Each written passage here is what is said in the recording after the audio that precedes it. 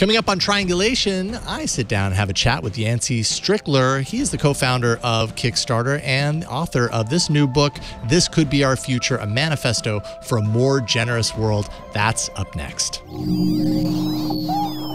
Podcasts you love. From people you trust. This is Twit. This is Triangulation, episode 420, recorded Friday, October 25th for Friday, November 1st, 2019. Kickstarter co-founder Yancey Strickler. This episode of Triangulation is brought to you by LastPass, a personal password manager and identity solution for businesses all in one. You only need one master password, and LastPass remembers the rest. Visit lastpass.com/twit to learn more. It's time for Triangulation. I'm Jason Howell, sitting in on the show that I just love doing when I get the opportunity to sit down with people who create the tools that I know I've used in my life and appreciated. It's a wonderful opportunity for me to meet the people behind the products that I use, and I'm sure you've used as well. If you've, well, everybody's familiar with Kickstarter. If you've ever used Kickstarter, then I'm sure you have at least this man, among others on the team, to thank. Yancey Strickler is a writer, also the co-founder and former CEO of Kickstarter, and he joins us right now. Welcome to the show, Yancey. Thanks, Jason. Appreciate it. Yeah, it's great to get you on. We have you on because you wrote a manifesto, not just a book, but a manifesto. And I feel like that carries an extra amount of weight when you put it that way. It's called This Could Be Our Future, a manifesto for a more generous world. And I was telling you before the show, I love how you write about this topic, because I feel like it could be a very complicated thing to describe and to illustrate for people to understand these concepts. But you've been speaking to the concepts in this book for a while now, right? Since you stepped away from your CEO role at Kickstarter, is that right? Yeah, even as a CEO, at a certain point, I just began talking a lot about what I saw as the macro issues surrounding not just tech, but really all of the economy and all of society, which was this implicit belief that the correct choice in any decision is whichever option makes the most money.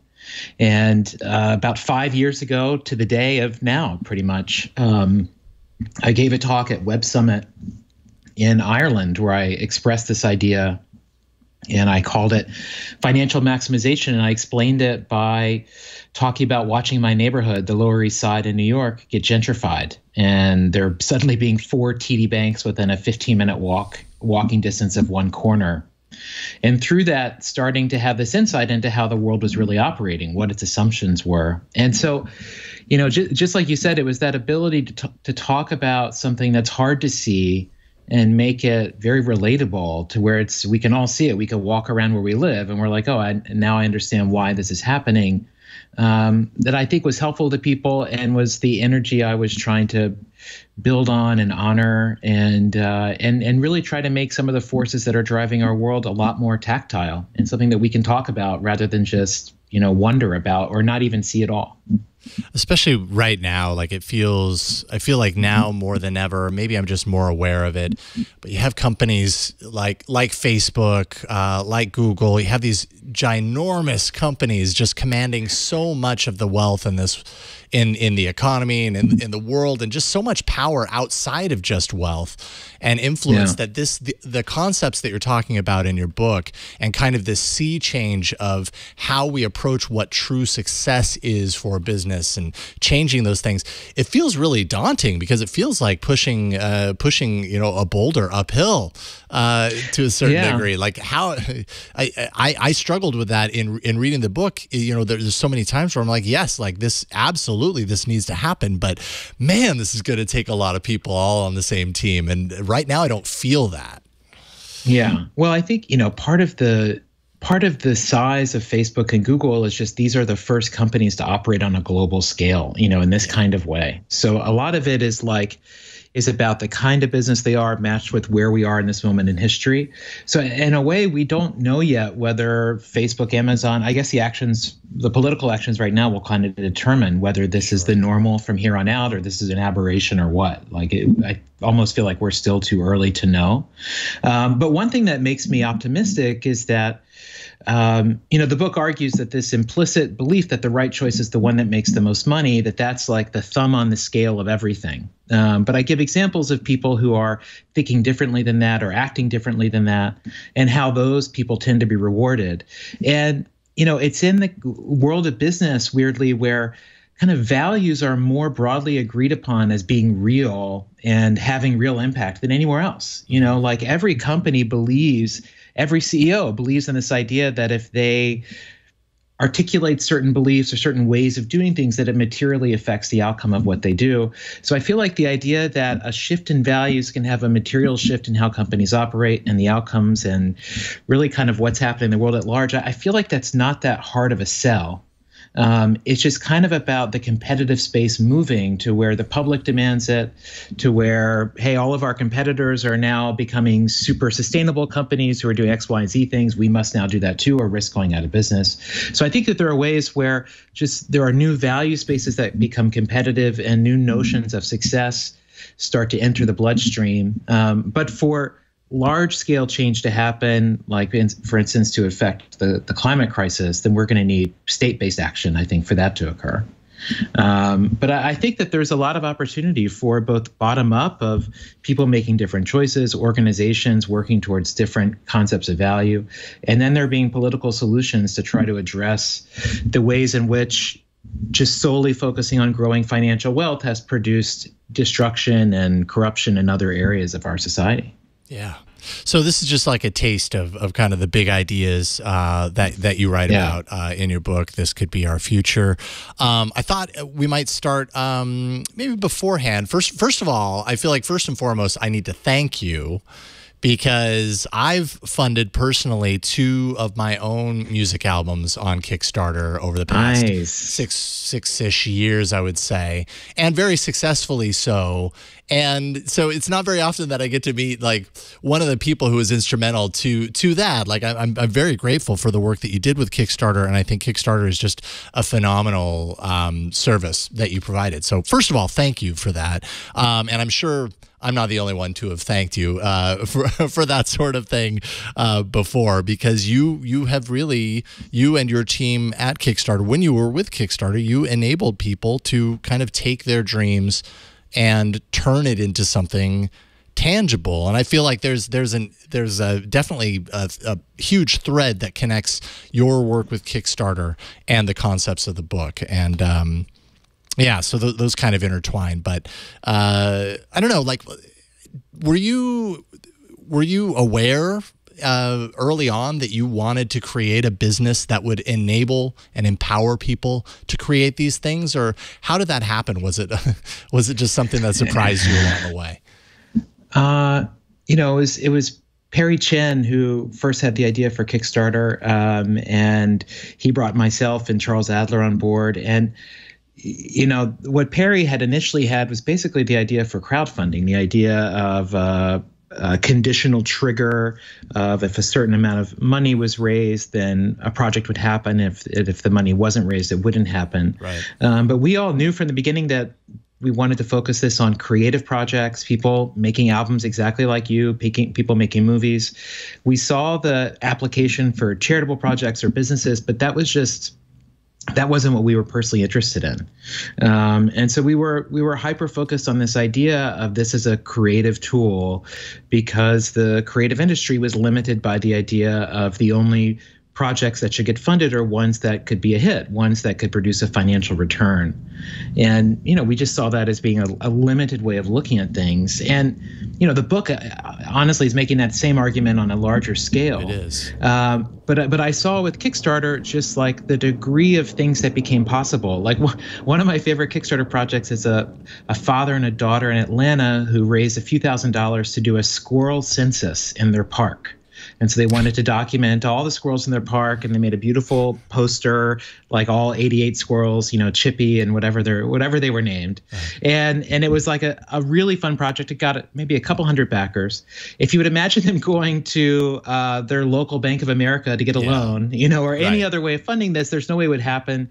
But projects like that, if there is excitement, if there's enthusiasm, like they should exist. That should be enough of a reason to justify something. So that was always the big win. And the irony is that there was a giant scoreboard showing amounts of money on every page. But money was just purely instrumental. There was no upside to it. It was just a kind of fuel that people were allowed to convert into whatever they wanted, a squirrel census or 2 records, or, I funded multiple projects myself.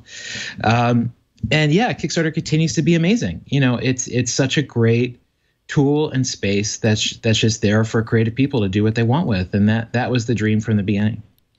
And at some point, Kickstarter moved into becoming a public benefit corporation, which again kind of ties into this like greater good sort of thing here. Was that an honor when that happened? Like what motivated that? Well, we were always it was so important to us to be not a Silicon Valley company, and we're New York based, and and when we started the company, Charles and Perry and I, we had told our investors, hey, we never want to sell the company or go public. We want to be like a public utility that just serves its purpose, is like sustainable, rewards the people who helped make it, but isn't looking for like some big cash out payday. That's not success for us. And so everyone was on board with that, but yet we were still operating within a traditional for-profit structure, which meant that, legally, technically, a shareholder could sue us saying, you're not financially maximizing by doing X, Y, or Z things. And we knew that was unlikely, but it had happened to Ben & Jerry's before. And one of a partner at our one venture firm, Union Square Ventures, a guy named Albert Wenger, told us about the public benefit corporation model as it was becoming real. This was in 2013. And the idea that you could legally inscribe a mission that would force you to balance financial goals with non-financial goals. And those non-financial goals had to produce a public benefit. And so that was like absolutely in line with how we were thinking. And so the notion to legally inscribe those values, to say legally prohibit the company from using legal but esoteric tax avoidance strategies, was really attractive and meaningful to us, because you're binding future actions. These are ways that companies eke out more profits for themselves, but ultimately compromise the greater good. And there's a huge cost when all companies are doing that. So, the chance to be on the leading edge of that was important to us. And just to be very clear that, our values were not, we're just not empty slogans on a cafeteria wall, but we were really, challenging ourselves to model what we thought the right behavior was. And that, that's an ongoing process that never stops. Yeah, indeed. Could any company kind of figure out how to make the case that they are a public, they offer a public benefit in order to get involved? I mean, I feel with Kickstarter, it's an obvious, like that's a very obvious claim to make. But if Facebook came out and said, "Oh, we want to do that too," like, could they? Well, you could imagine there's a version, but I mean, think about like one of the most well-known public good companies is Ben & Jerry's. I mean, they make ice cream. It's hard, it's like, there's a lot of delight in ice cream. So there is.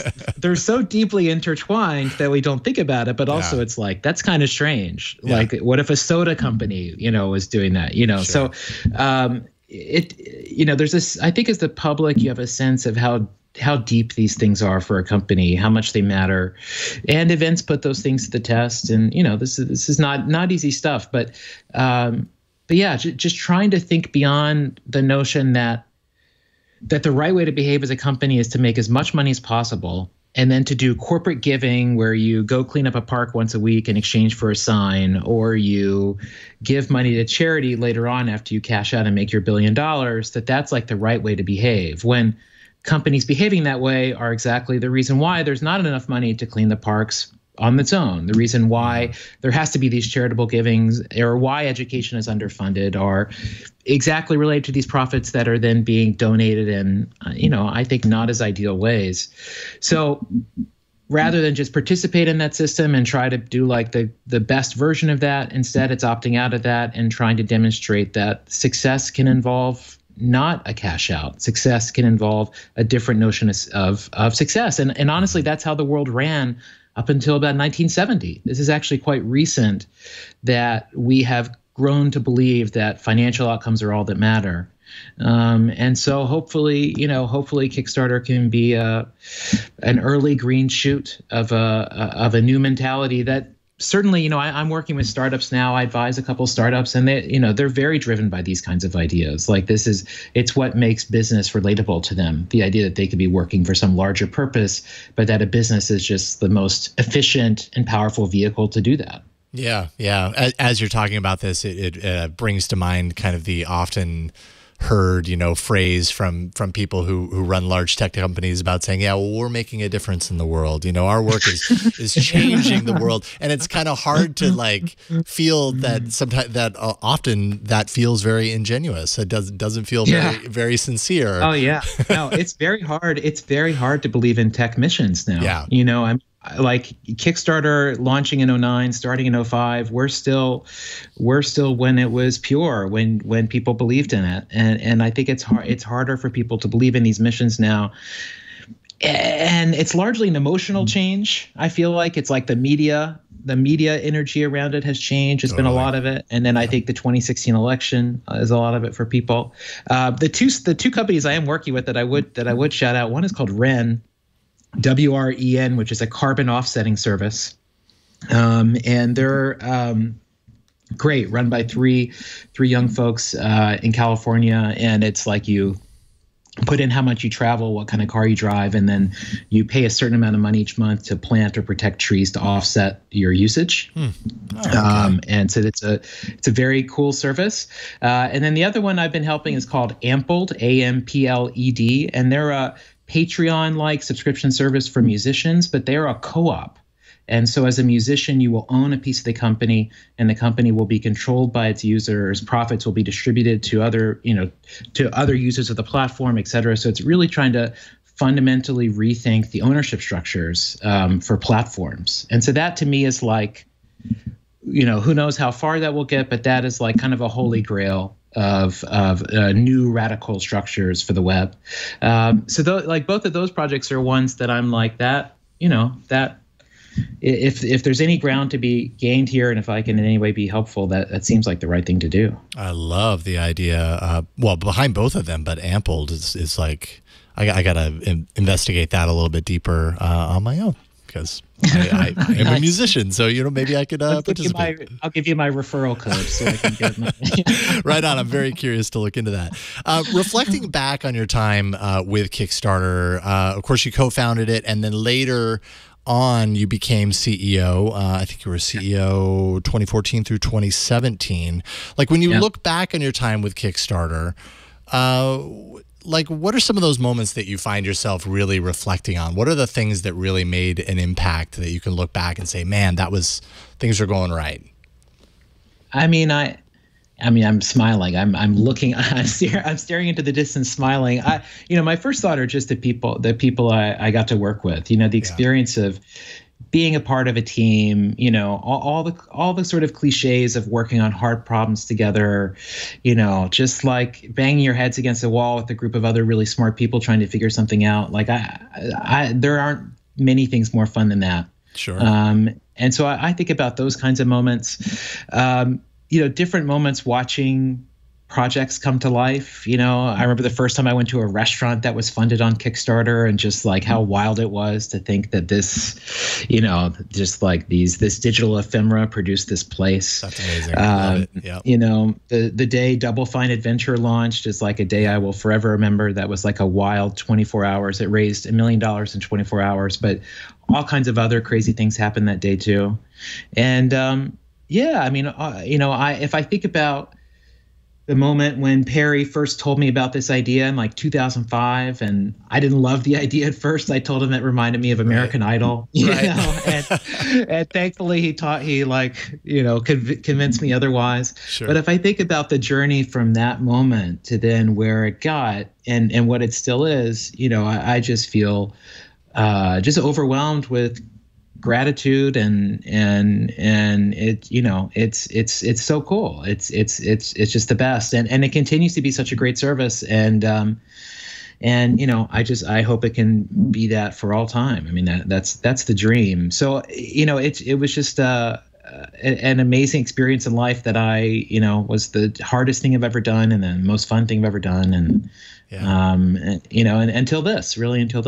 Right on. Cool. Yeah. Now, when I think of Kickstarter, like, and especially as I was reading the book and kind of thinking about like my own experience with Kickstarter, it just made me realize like how many interesting things would never have been if it weren't for this crowdfunding model. And it may have seemed, you know, strange at first when you first heard about the idea behind it. But I'm definitely really happy that it does exist, because obviously there's huge value to people to be able to be involved and contribute and be a reason behind something existing. I remember the day that the Veronica Mars project launched, and I was and I'd worked with Rob Thomas, the creator of that show, for 2 years to try to get that project to launch, trying to get Warner Brothers to let him do it. And when it finally launched, Rob lives in Austin, and I was there with him in his office, and watched as the project raised this. He had a $2 million budget that he'd been begging Warner Brothers for 8 years. And in less than 8 hours, he raised that $2 million from the public. And I was sitting there in his office with him, and he's Skyping with Kristen Bell, who is pregnant. And they're both like crying together over just this experience of, they had believed that Veronica Mars was a great show that was like literally one of the lowest rated shows on TV, but had that cult following. And here they had this moment of like, they could really believe it. They could feel it. They could feel the love that existed for them. It was amazing to sit there and see that. And that still, you know, that happens almost every day. Right. Yep. And so everyone has their version of that, of, wow, I've put all this work in, and I've, you know, what it's meant to anybody else has been super unclear. And it's not often you get those moments as a creative person, but like, it's one of those moments. It's one you have to earn, but it's like, it's a real moment of like, wow, people do care about me. It really is. So it's great. Yeah, it's very fulfilling to put up the project and to finally get to that day or that moment where you're like, cool, my goal has been reached. This is actually happening. It's becoming a reality thanks to people who are just so kind to contribute and see kind of the benefit of the project as well along with you. Another thing that I really connect with that you are responsible for, the Creative Independent, which I will admit I was very unaware of until my research with this book and preparing for this interview, but I love it. It was kind of one of those things where I went to the site and saw all of these interviews with different creative people. I was like, where have I been that I didn't know that this existed? Because this is exactly the kind of stuff that I love to read and consume as a creative person. I have to imagine in your time doing this and kind of helping make this a reality, like there must be some sort of quality that you see like many of these creatives share, even though they're not doing the same thing. They're not all musicians. They're not all visual designers. But if you had to name like a quality that they all share, like what would that be? I mean, so much of the Creative Independent is it's a daily interview or essay with a creative person, and it's focused on the emotional and practical realities of being a creative person. And to me, I'm always interested in those battles with the self, you know, convincing yourself to do something you don't think you can do, or forcing yourself to be productive when you don't want to be productive, balancing all the self-sabotaging voices you have. I love hearing how people relate to that. There was one woman I really love. She's a painter, and she talked about how when she goes into the studio, her painting studio, she imagines that she's like an Amazon fulfillment services worker with an asshole boss that's always screaming at her for like not working fast enough. and that's the energy she needs inside of herself to get her best work. She just like learned that's what I need to do. Yep. And so that kind of stuff I just connect with very deeply.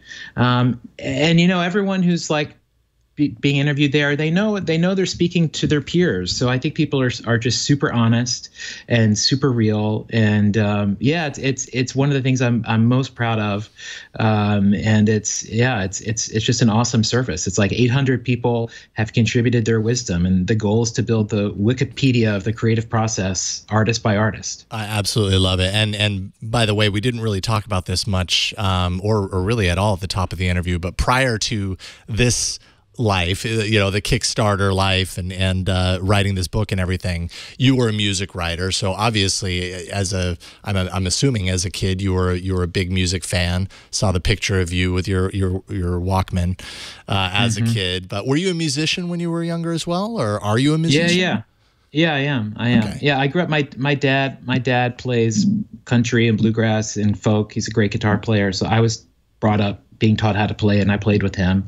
But I play every day. I love it so much. Playing guitar, making music is like, it's wild. But like since no longer being a CEO, my like musicianship has increased amazingly. And it's not just from playing more. It's like I feel more liberated in my body. I don't know, the ability to be expressive. It's amazing. I can really feel it. My drawing has changed tremendously. It's wild. I love how creativity works. It really gets me going. This is awesome. We got to take a break. And then when we get back, we're going to talk about, obviously this is one reason why you're here. The other reason is, of course, the book that at least at the time of recording is not out yet. It releases in 4 days on October 29th. Is that right? But by the time this interview is published, this book will already be out. This could be our future. And fascinating stuff here. So we're going to dive into the concepts and ideas in the book after this break. We want to thank LastPass for sponsoring this episode of Triangulation. LastPass is an award-winning security solution. I love it. I use it literally every day on my life on the internet.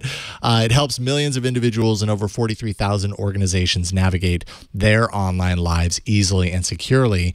And, many people might think that their information is off limits. No one cares about their information.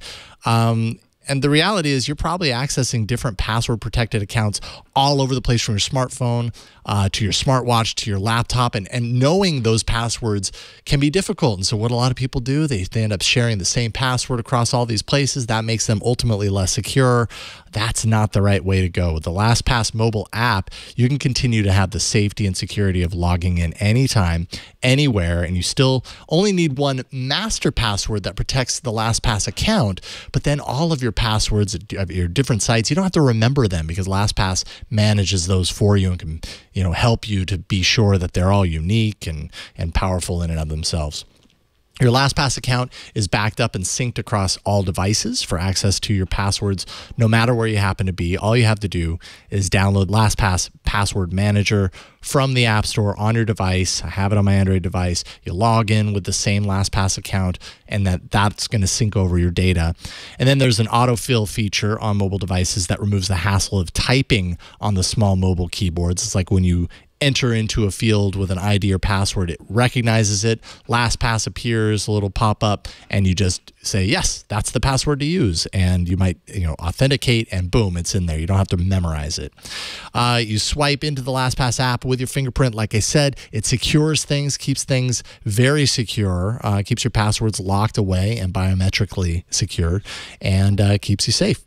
We use LastPass Enterprise here at TWiT. The entire company is using LastPass, and we love it. Like I said, I use it every single day. And I even got my wife to use it a couple of years ago, and she loves it as well.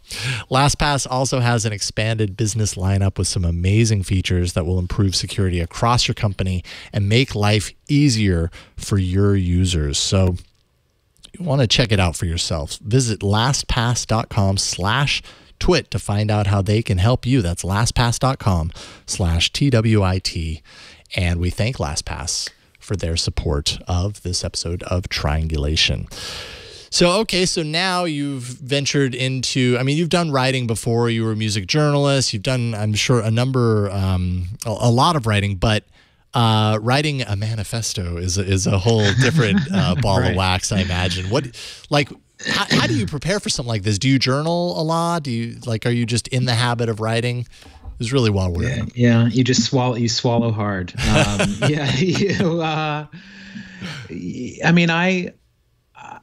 I thought I could do this. I wasn't sure. I set a series of goals to work towards and sort of let myself either prove it or not.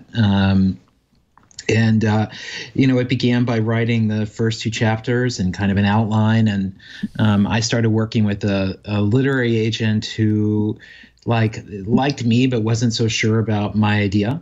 And I thought that would be a great person to work with because he would be a good filter that wouldn't let me make a fool of myself. Once I was sort of committed to this project, I first spent about 2 months going to a room in an apartment I rented on Craigslist where I had the internet disconnected, and it was just an empty room with a table in Chinatown. And I just sat there for 2 months, and pretty much all I did was read. I read a lot of the core economics texts that I wrote about. I tried to read a lot around those areas. I was very interested in reading about the history of how rationality has been defined, how self-interest has been defined. And I spent 2 months just putting index cards up on all the walls around me with everything I thought was interesting, and as well as there's a lot of pop culture in the book, as well as those things that I was thinking about. And before really writing, I spent literally 2 months just living in that space, moving things around, and from that really created the structure of the book. And then spent, it was I guess about a year straight executing it. And going chapter by chapter. And then after I finished the first half of the book, which is sort of all about the challenges of now, and then the second half of the book is almost entirely forward-looking and introducing a new idea called bentoism. I finished the first half of the book, and then I very explicitly gave myself a 6-week break where I wasn't going to write anything, where I was just going to let my brain go loose, just read again, kind of return to what I'd done before writing the book. And it was in that span of time that the framework of bentoism emerged to me.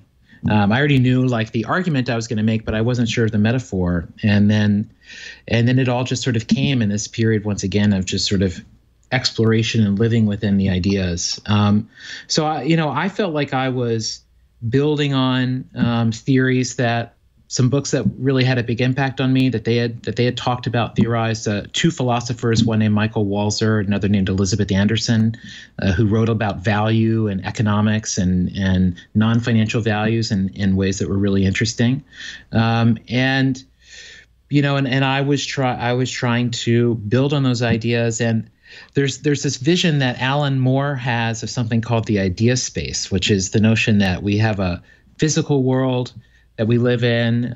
There's a spiritual world where our souls are, and there's also something called the idea space, which is a space where ideas live. And that space is a real space above every one of our heads. There's a thought bubble where our ideas live, but those thought bubbles have doors that can open up, and our ideas can walk out onto the street and interact with other ideas, and ideas can enter our brain without us coming up with them on their own. And I always had this mindset that I was trying to listen to the idea space while writing this, that I was trying to immerse myself in these ideas, pair them with what I saw around me and what my instincts were about this story, and then just sort of to let it reveal itself. And so I constantly felt like that's what I was doing. I was just allowing the story to tell itself and helping to shape it in a way that it was most snappy. It was most, it's just everything extraneous cut out, and really trying to get to the essence of what this argument is. And yeah, I don't know. From the beginning, it was like I was compelled by a certain argument, as well as an emotion I wanted to create in a reader, a sense of seeing the world a new way. Those books where you feel like you're taught a new way to look at the world, that there's nothing more interesting than those. And I felt like I had the chance to do that. And so I don't know. I was on a mission. I felt a real compulsion, and I knew what it needed to be, and it was always there, just revealing itself to me day by day.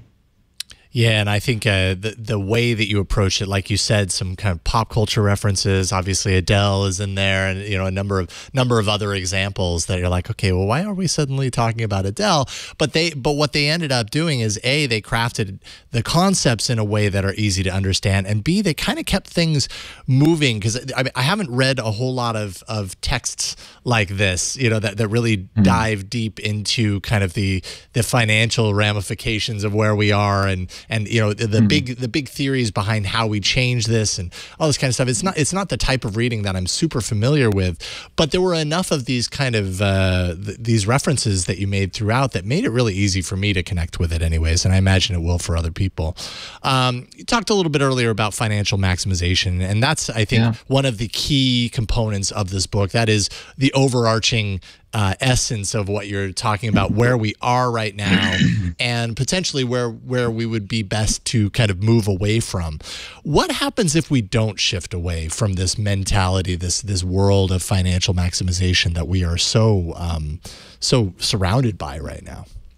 Well, if we continue to operate according to the belief that financial value is the only rational value, and that if we simply just build a large enough wealth base that we can solve everything. I think that's a world without many jobs, because I think that encourages a mindset of automation. I think that's a world where we try to solve the challenges created by automation just by throwing money at it, which is what I think the universal basic income is. Of course, the solution in an age where we think money is the most important thing that matters, the answer is to give away money. And so I think that it produces an incredible wealth, prosperity, and a total famine. And I think in everything else, an ecological famine, a social, relational famine, a purpose famine,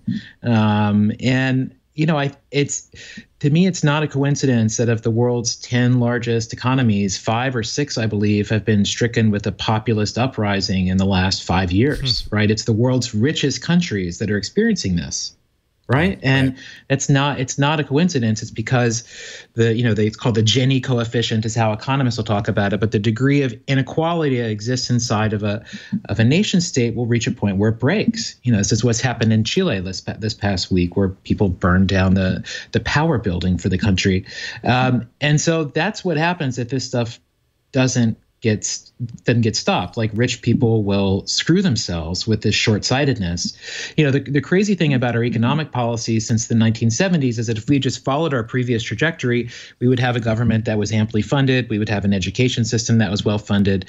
Rich people would still be rich, just slightly less rich. We probably wouldn't have the environmental decay that we have now. It's a lot of own goals that we've been creating, all to basically squeeze out another 20% of profits each quarter. And I think that's really what we're getting. We're getting like another 20% of income through this mentality than what we would have otherwise.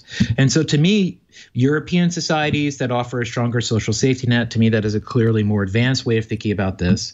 There you're just using taxes as a means to redistribute those profits to pay for social services that reduce the need for people to spend money on those things, and therefore making them wealthier, even if it's not through financial wealth, but it's just by making sure that people are educated and are in a strong society. But yeah, I mean, we are, we're heading off a cliff now. If I write in the book about a 30-year theory of change. I believe that 30 years is the right timeline to change anything. Like, exercise as a hobby went from not existing to being super common in 30 years. Like, exercise is still a new thing, as weird as it is to imagine. That is weird to imagine, yes. In a modern context, it's still a new thing. In 1967, Strom Thurmond was arrested for jogging in South Carolina because it was so weird to run outside. That was 1967. So, like, these things are newer than we think. The challenge is the climate crisis. We don't have 30 years there. We have maybe 10 years. And so that's going to accelerate our need to evolve. Now, maybe that's the forcing function that reveals that the need for us to elevate new values that, like, reducing the amount of carbon parts per millimeter, CO2 per millimeter in the atmosphere should be the most important value we're all working off of. Getting that from, it's now 405, getting that back down to 350, where Earth is livable. Maybe that's what emerges. But yeah, on our current trajectory, there's just going to be a small amount of really rich people and then a lot of despair. It's Elysium. It's that sci-fi movie, and that's the path we're on. That's the path we're on, and I think that's the path that the powers at B are okay with.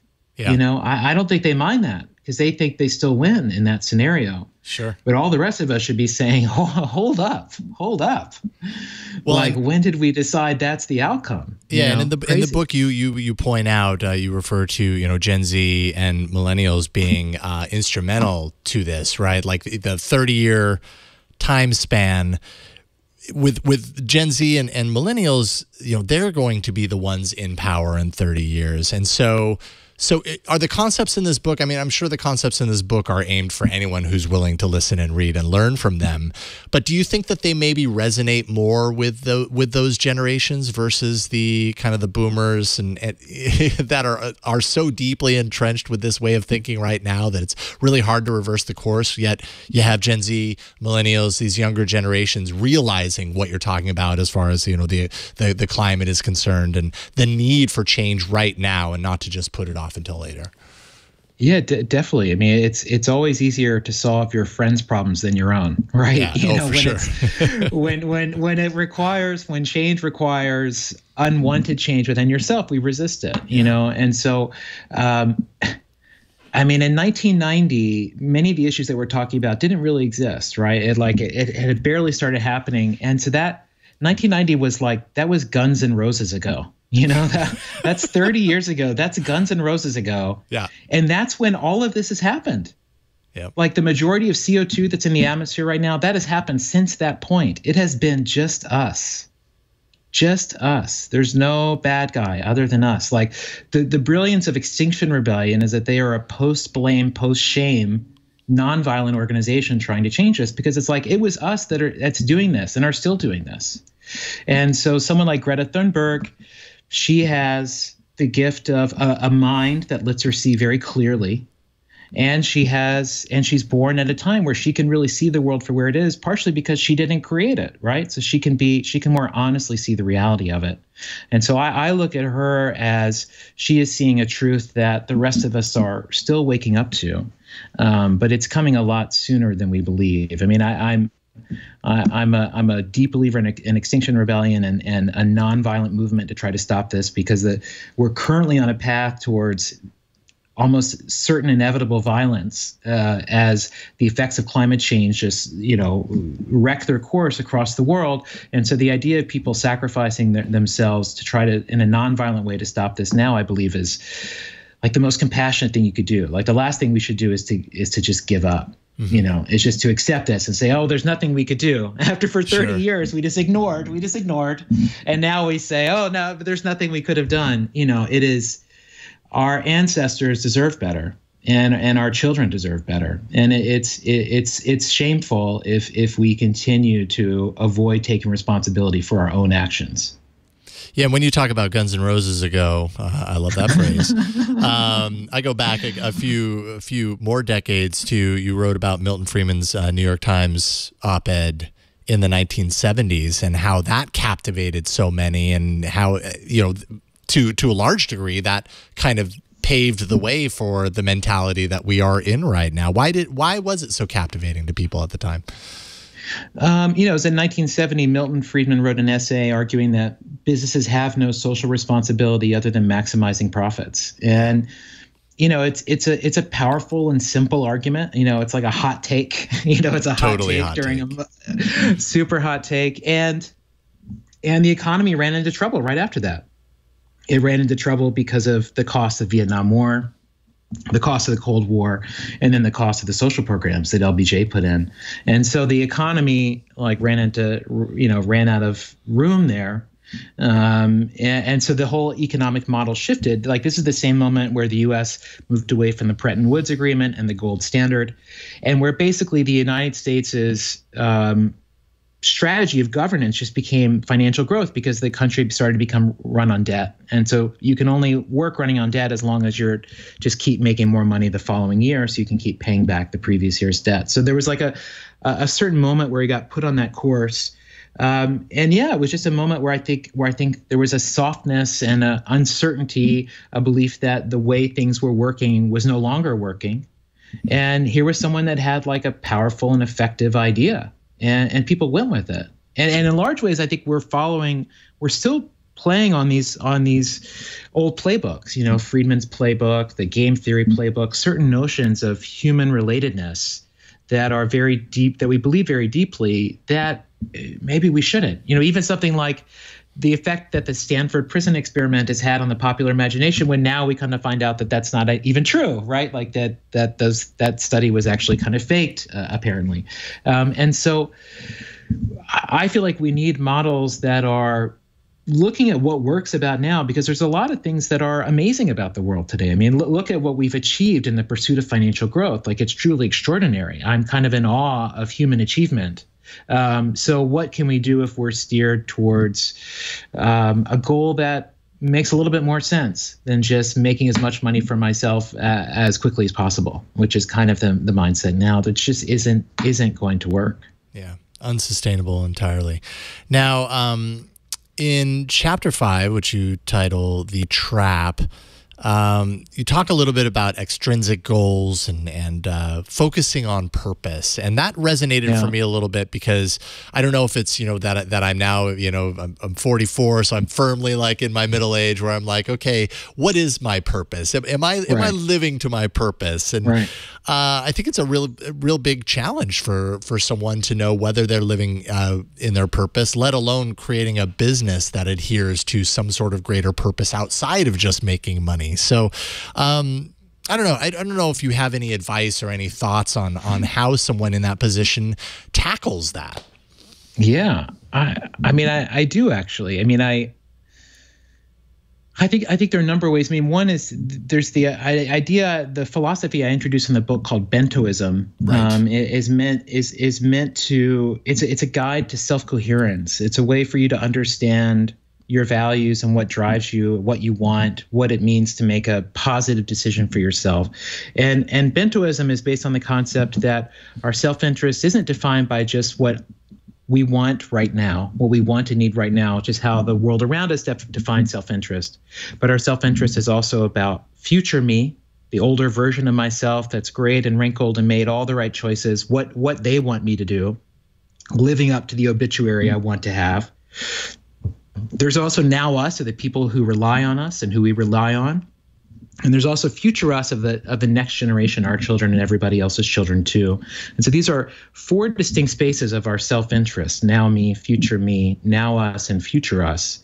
And every time we make a decision, we affect all these spaces affect us. And so the book introduces this as a framework and a structure for thinking about where value lies. And it explains how Patagonia giving away proprietary information to their competitors grows a future us value of sustainability. It is it's a choice in the rational self-interest, just a broader notion of self-interest than we currently define. And so I think that this notion of a bentoist view of self-interest is part of the answer. And what I've been doing since writing the book, the levels of terror of putting the word manifesto in a book you were writing in 2019, coupled with inventing a new ism, like the lat layered on top, you're already like, I'm hanging by a single helium balloon over the Grand Canyon. And bentoism does have a nice ring to it, though. I will say that. Yeah. No, it sounds like Shintoism. It's all. It's just sounded like it's classic marketing. No, but I started giving workshops in people's houses here in LA. I've done several in my house, a couple in other people's houses, where without them having any context, I sort of teach the ideas of this book, and then I teach bentoism, and then I guide people through a process of filling out what's in their bento, of finding what their values are, and letting them practice and make decisions using that, and teaching what self-coherence is by doing that. And, I was first doing these things just sort of to gut check with myself, like how crazy is this? Like, am I insane to be doing this? And it really, really connects with people. And so I've started experimenting now at doing them as Zoom calls. And I'm will be launching, by the time this goes up, it'll probably be live, bentoism.org, which is a website where you can go through similar experience. So I'm hoping that this framework can make people feel closer to what that is for them. And can reveal what a self-coherent choice is, what acting in their values means, and even for an organization to get a real compass of like how it is we are to behave if we're to fulfill our purpose, and our values, and living up to really what our responsibilities are. Whether Bentoism itself is like the exact vehicle through which this gains ground, I believe strongly in this expansion of self-interest as being the path that lets human beings keep growing and evolving and improving without tearing it all down. And really that was the core goal behind the book. What is the optimistic case for how we evolve? What's the new knowledge we could learn that could allow us to apply the things that human beings are so great at, having huge impacts, organizing together to create things? How could that be driven in a direction that is really to our long-term benefit? And so the book is born out of a hope and a desire and a belief that that's possible, and trying to lay what I think is like the first brick in maybe a new way of thinking about the world. Sure. Now, touching back on... Sure is a great response to that. Sure is a great response. Sorry. Your concepts are just It's appropriate. I know, which is not to belittle at all, like the concept and the goal. What I had in mind was this question of, and it ties right in with what you were saying, this feeling of helplessness in changing this all. It just feels so big. So that's probably where the sure comes from, because I'm trying to struggle to understand how you overcome that. And I think what you're talking about is true, right? It's laying the first brick. If it's a 30-year project, and sure enough, it's going to have to be sooner than that, but everything has to start somewhere.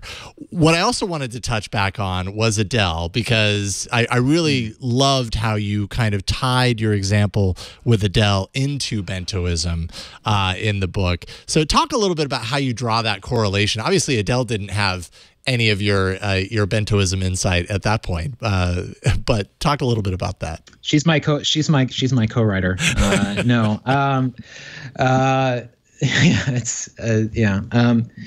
So Adele's the gigantic UK pop star, most popular pop star in the world. And in 2014, she was going on tour. And when Adele goes on tour, she has this problem where her tickets immediately sell out, especially because Adele's a kind of a populist artist who likes to price her tickets at like $50 a pop. But the challenge is she sells them for that much, and then scalpers buy them, and then they get resold for hundreds or thousands of dollars more. And so Adele didn't like this because it meant she was either playing shows for rich fans or playing shows for people who are spending more money than they probably could afford to see her play. And rather than just accept this or go along with it, which artists can do, Ticketmaster and Live Nation have programs where artists get a cut of the scalp tickets sales if they want to. Adele found a startup called Songkick that had built an algorithm that would measure how loyal a fan was to an artist. And so Adele's team used this to identify like the top 30 percentile Adele fans in each market and specially invite them to buy tickets, putting no restriction on whether the tickets could be resold, but simply on this idea that if they algorithmically optimized for fandom, it would produce a more communal and fair experience. And this ended up working. Less than 2% of those tickets got sold. It was estimated that fans saved millions of dollars that they would have paid to scalpers otherwise. And this sounds like Adele making a decision out of the goodness of her heart, but this is like a mathematical, replicable choice. She used an algorithm to identify who to sell tickets to, and so found another metric to optimize her market on other than a financial return for herself. Instead, it was optimizing for a fairness for her community. And to me, that kind of idea, I call it an affirmative algorithm, but a way that we could use algorithms as a way to distribute need or to rethink how goods are distributed in less financial ways, I think is going to be part of the future. It's going to make us probably feel really uncomfortable, and it's going to do it's going to involve a number of strange outcomes, but I think that's a likely answer to how we'll solve some of these questions in the future. Yeah, I completely agree. Now, one of the companies that comes to mind when I was reading through the book was Salesforce. Mark Benioff. He's got very much like Salesforce is a company that's doing okay. Like, you know what I mean? Yeah. Salesforce making a good amount of money. Also a good kind of attention to social good and social change and everything. What are some other examples that you have that, you know, maybe they haven't read the book necessarily, but they're practicing what you're talking about here? Because I'm sure there are companies out there that are doing a good job of this already that can be an example for others. Yeah, I mean, the ones I write about in the book, I write about Patagonia and their PBC charter, committing them to sharing proprietary information with their competitors. You know, an unlikely example I talk about is Chick-fil-A. And the fact that Chick-fil-A is closed on Sundays. It's the only major chain in America that's still closed on Sundays. This costs them $1 billion a year. But 6 days out of the week, Chick-fil-A is a classic financially maximizing company. 1 day out of the week, they're something different. They're like a Now Us company that's thinking about their employees and families and tradition. And I think that's super interesting. Mm-hmm. You know, I think Kickstarter is an example of this. Like becoming a public benefit corporation, we're like literally inscribing what it is we are to be held accountable to. And it's very much balancing these different sort of spaces of the bento. What I really hope happens is that the bento can explain why it is certain organizations stand out, like why market leaders are who they are.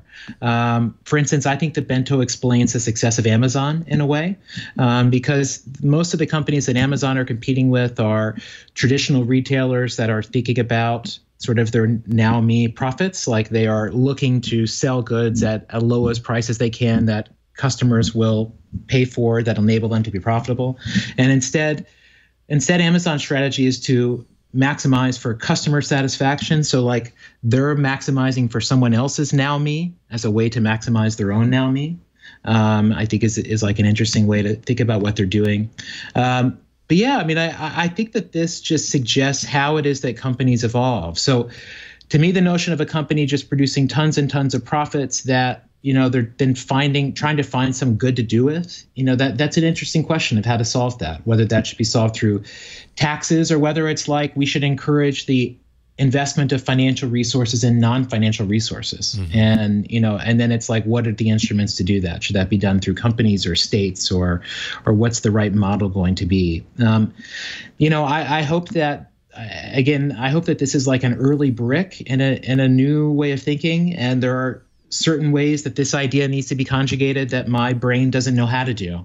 But that people whose brains are skilled in ways that mine are not, you know, might know how to take these ideas further or how to apply them into different spaces. And so I'm hoping to connect with those people. And I'm arguing in the book, I'm making the case to smart young people or anybody that instead of devoting your life to helping a company financially maximize for itself, consider devoting your life to the definition of new values and to thinking about how we might define the values of the future, what it would mean to build an economy around minimizing carbon emissions. Like how would we structure that? How would that be a metric that we're all thinking about? Is that doable? What are the steps to get there? Because I think those are the kinds of solutions that where you're not requiring everyone to suddenly get woke or to like have certain goodness in their hearts or anything like that. Like if you're relying on that, that's you're going to be waiting a long time. So how can you turn those emotions or desires into unemotional ways of thinking? And that's how I think change can really occur at a mass scale. I love it. I love everything that you've written here. This could be our future, a manifesto for a more generous world. I just think you've got a lot of concepts in here that are really need to be understood at this moment. There's a whole lot going on right now, and we could really do ourselves a big favor and our children, like you say, a favor by analyzing this stuff through a different lens, and that's what this book is all about. Yancey Strickler, really, I'm just super honored to get the opportunity to sit down and chat with you today. Thank you so much for hopping on to Triangulation this morning. I appreciate it. Thank you so much. And best of luck with the success of your book. Yeah, everybody should definitely check it out.